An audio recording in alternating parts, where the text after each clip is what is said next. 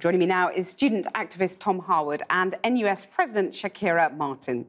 Shakira, let's start with you. The Prime Minister was pretty clear that scrapping tuition fees altogether would just lead to pushing up taxes and would actually potentially limit the number of people going to university.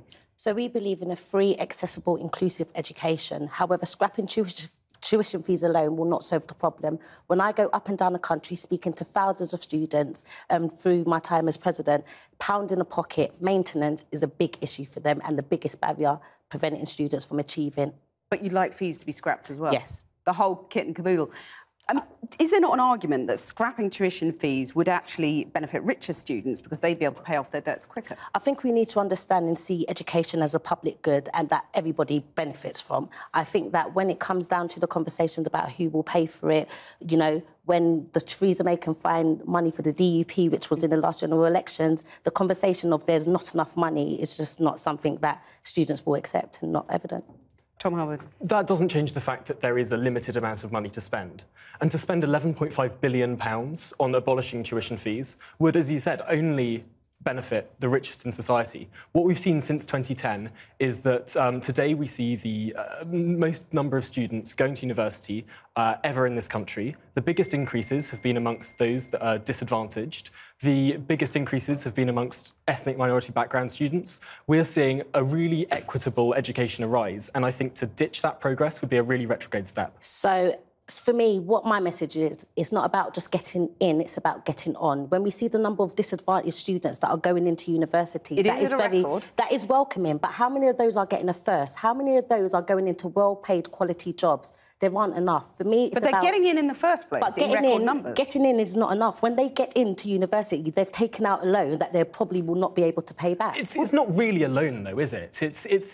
It comes out of PAYE. You don't pay it unless you're earning over £25,000. It's a percentage of what you're earning. It's not a loan in any... It's wiped off in 30 years. But surely you can afford to be blasé about it because you had the privilege of being privately educated. Shakira here, single mum of two, might find 50 grand of debt slightly more daunting. 56 grand. Yeah. £56,000 of debt. If we were talking in 1990, you might have an argument when the majority of people going to university came from backgrounds like mine.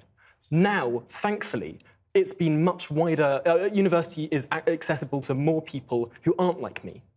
Thanks to this system, we're seeing a huge step forward in access to people who didn't go to private schools and who have come from more disadvantaged backgrounds. So, what tuition fees have enabled is bigger steps forward in access. I totally agree that there's been a number of disadvantaged working-class people going into university, but are they getting the first? Are they getting the support that they need to be able to get the best out of it? I don't think that it's enough for the government to say... We need to separate these two arguments, right? There's cost of living and then there's tuition fees. And I think the one damaging aspect about tuition fees is organisations like the Labour Party and the NUS telling students that they're not going to be able to afford university. That can damage access. So I would say, don't tell students that, because tuition fees are not a barrier to education. Anyone can go. 100%. Anyone can go for free. No, so it's free at the point of delivery. Exactly. But however, when you've got council tax to pay, when you've got childcare to pay, and you have to choose between eating and heating, this is the life of many, many young people and students. Fees is a barrier, a massive barrier to students accessing education. Let me explain something about working class and people from deprived communities. We talk about this as not a debt or a loan or whatever.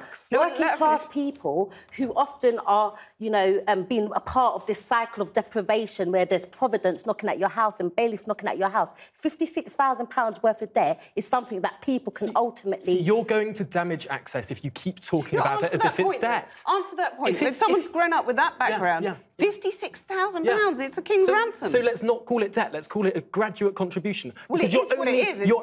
If you are poor when you graduate, if you are earning less than £25,000, you are not going to have to pay it back. Please don't talk about it as a debt, because you will damage disadvantaged people's access. I would never ever say to anybody, because of the rising of tuition fees, because of tuition fees being at £9 grand, do not access education. Go into education, try and do your best, and I will be championing to try and get student support.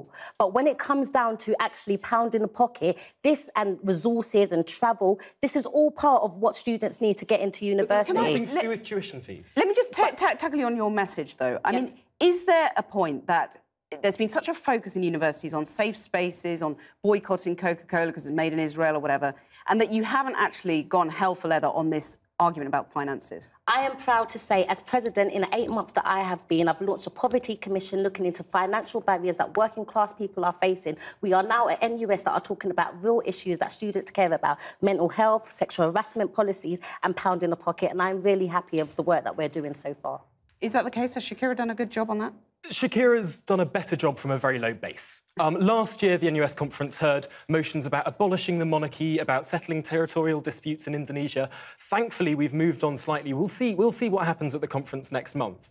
But I think we have moved slightly in a better direction on this. And can I say, we have been calling for a review into this broken education system for ages. I am delighted that finally the government is looking into this topic, and I'm happy to say that NUS has been leading the way and talking about this for many, many years. Just bring back maintenance grants and I'll be happy. Shakira Martin and Tom Harwood, thank you both.